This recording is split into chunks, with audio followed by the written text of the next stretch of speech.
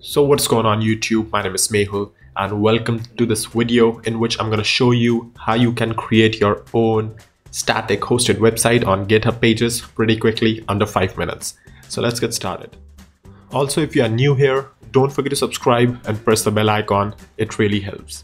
Now, I'm going to make use of something known as Create React App, which is quickly going to bootstrap a React project for me. And I'm going to say this is my demo app and hit enter. This would start a demo app. Once that is done, cd into your folder and start your code editor, whatever you prefer. I prefer VS Code, right? Here you can go ahead and make some changes to your website so that it seems personalized. So I could just say my first, GitHub project, anything you want, hit save, and you're good to go. Right? You could test out this by saying yarn start, which would start a local development server for you to see and develop your website. So you see, here's the output of what we have created so far, right? So I'm going to close this and I'm going to add something known as Gitpages, which would allow us to publish our build of the source code in a GitHub Gitpages branch, which would keep our source code clean from our build files. Once that is done, go ahead in your source code into package.json file, and right here, write a couple of scripts more. The first one being pre-deploy. What you want is yarn run build. And then finally on deploy, what you want to do is Gitpages should deploy the build folder. Hit save, and you need to add a home page here as well, which would be your username. In my case, it's mehulmpty.github.io/the repository name, which we are going to give this.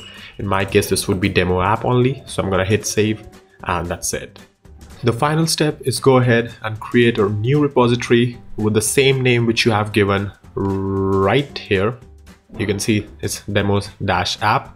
So I'm going to go ahead and say demo-app, and this would be our hosted React app, something like that. Make sure this is public, create repository.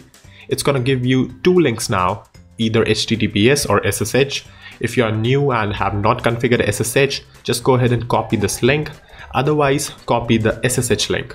I would recommend, if you don't know what SSH link is, go ahead and copy HTTPS link. Right? In my case, I'm going to go ahead and use SSH link because that is configured for me. And I'm going to say in the same directory, git remote add origin and paste the link. In your case, it might be HTTPS link, and hit enter. Once you do that, what you have to do is just run yarn run deploy and hit enter.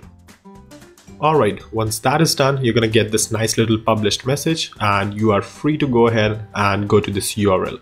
I'm just going to copy this because it opened in another window, and make sure you remove that comma right there. And you can see right there on your GitHub subdomain, you have your static website hosted for free. Right now, you could extend this even more by using things like Firebase, which is virtually going to provide you a backend as well, and you have a full featured website without spending any dollar. So that's pretty cool. Well, that's all for this video. If you liked it, don't forget to subscribe, press the bell icon. Thank you for watching. I'll see you then in the next one.